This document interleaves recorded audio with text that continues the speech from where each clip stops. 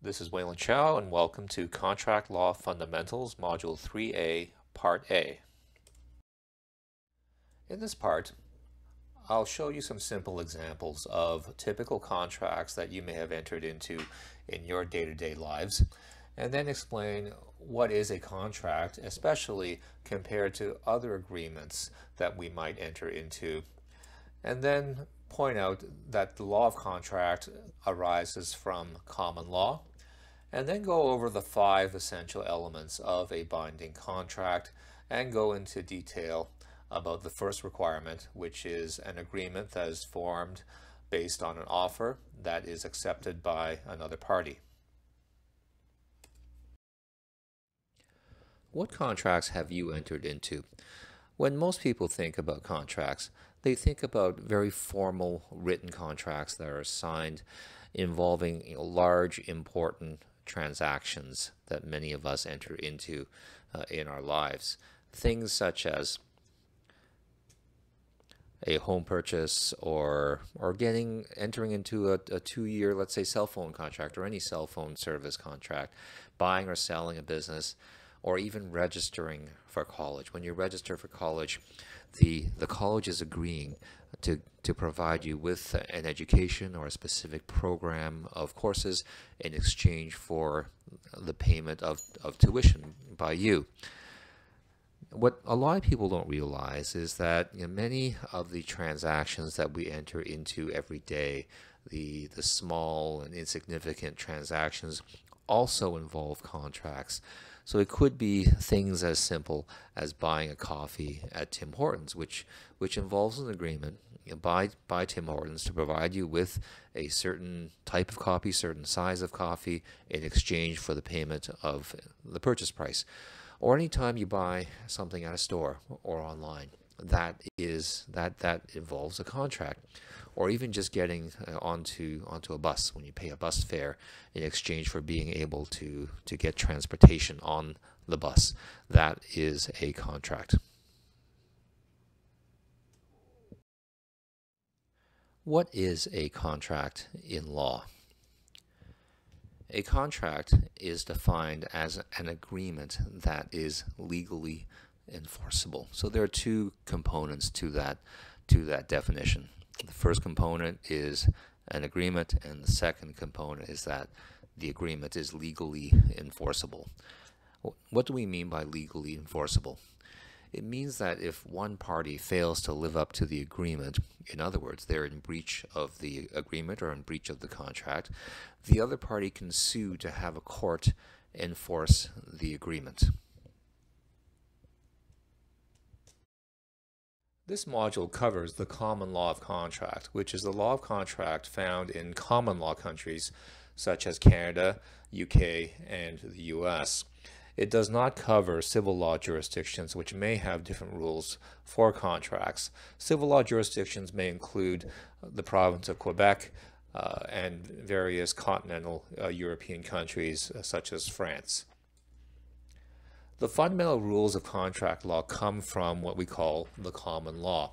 What that refers to are the legal principles arising from decisions of courts in common law jurisdictions.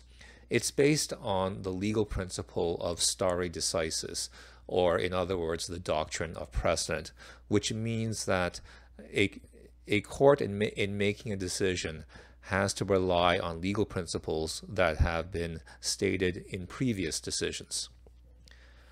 The common law of contract, however, may be overridden by government legislation. For example, in the area of consumer protection, governments have passed legislation intended to protect consumers.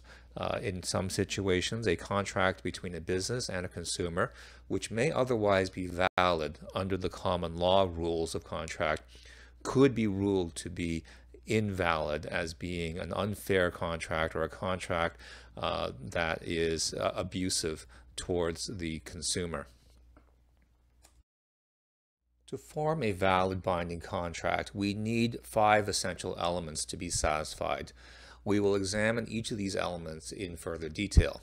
The first element is an agreement that has been formed by the making of an offer with an unequivocal acceptance of the terms of that offer. The second element is an intention to create legal relations. The third is legal capacity. The fourth is legal purpose. And the fifth is the exchange of consideration between the parties involved in the contract. The first and most basic element of a binding contract is an agreement. An agreement involves an offeror making an offer to enter into a contract to another person, an offeree, and that offeree accepts that offer. An offer is considered to be an indication of the offeror's willingness to enter into a contract on certain terms, and an acceptance is the unequivocal acceptance by the offeree of all the terms of that offer. To help us understand the rules of offer and acceptance, we will be using a scenario called Daria and Jamal. In this scenario, Daria and Jamal are classmates and friends. Daria is thinking of upgrading to a newer laptop computer. One day, Daria says to Jamal, "I need some money for a new laptop. Do you want to buy my Apple laptop for $500? Jamal says, "I will buy your laptop for $500. So what has happened here? Daria has made an offer to Jamal. Jamal has accepted that offer, and therefore, there is an agreement between Daria and Jamal. Let's now change that scenario just a little bit. Daria still says to Jamal, "I need some money for a new laptop. Do you want to buy my Apple laptop for $500?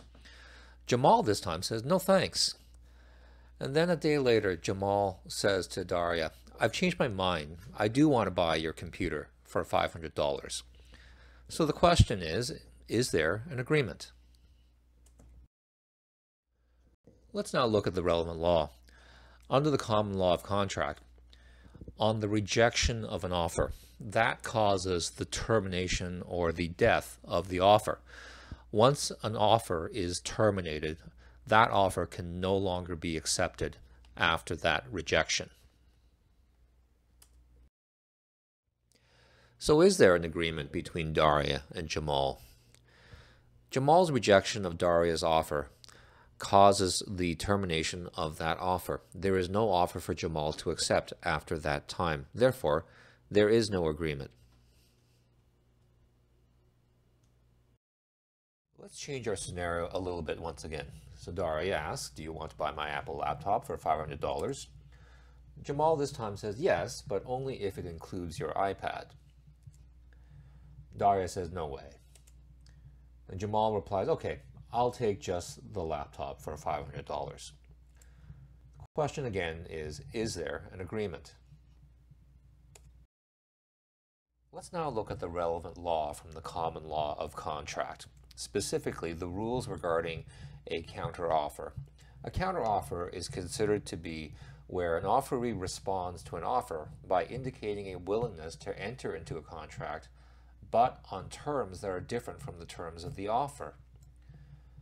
Now keep in mind, to have an acceptance, the offer must be entirely accepted, which means that a counteroffer is not an acceptance. Therefore, we do not have an agreement when the counteroffer is made.